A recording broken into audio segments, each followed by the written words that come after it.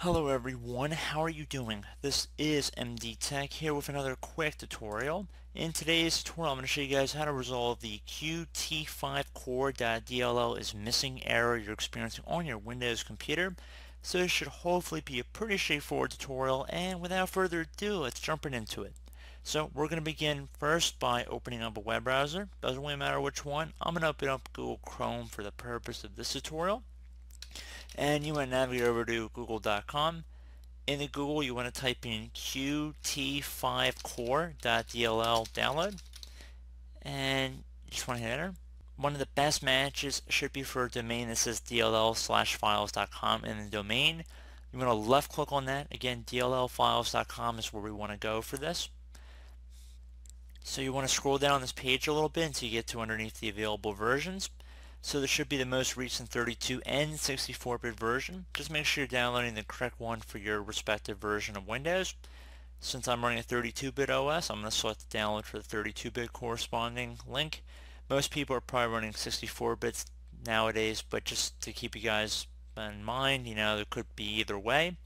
So it should come out in a zip compressed file format. I'm just going to left click one time to open up the compressed file. And there should be a DLL in here. I'm just going to drag it over to my desktop. Just left click and drag it over.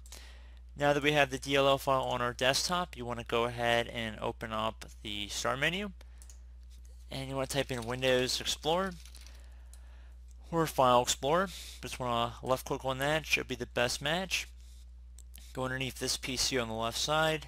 And then you want to go underneath whatever your local disk is. So wherever Windows is installed on. So I'm going to double click on that. And then I'm going to go double click on Windows. Now you want to go left click on the View tab up at the top. Over on Options, left click on Options. Now left click on the View tab inside this Folder Options window. Underneath Hidden Files and Folders, make sure it says Show Hidden Files, Folders, and Drives. Then just left click on Apply and OK if they weren't currently visible. Once you're done doing that, now you're just going to go underneath the System32 folder if you are running a 32-bit OS. For a 64-bit operating system, you want to put it in the syswow64 folder. So if I scroll down here, again, we have a System32 folder here. Again, that would be for a 32-bit OS. If you have a 64-bit, you can put it in syswow64. I don't actually have that on my computer. I'm running a 32-bit OS, so that's why I have a System32. Even though you do have a System32 and 64-bit operating systems as well, just want to put that out there. So basically, once you have gone into your respective folder, you just want to drop it in off to the side. So I just dragged it off my desktop. It says Move to, and then it says System32. You don't want to accidentally drop it into one of these folders. Just want to kind of do it off to the side here. So just left click to release it in here.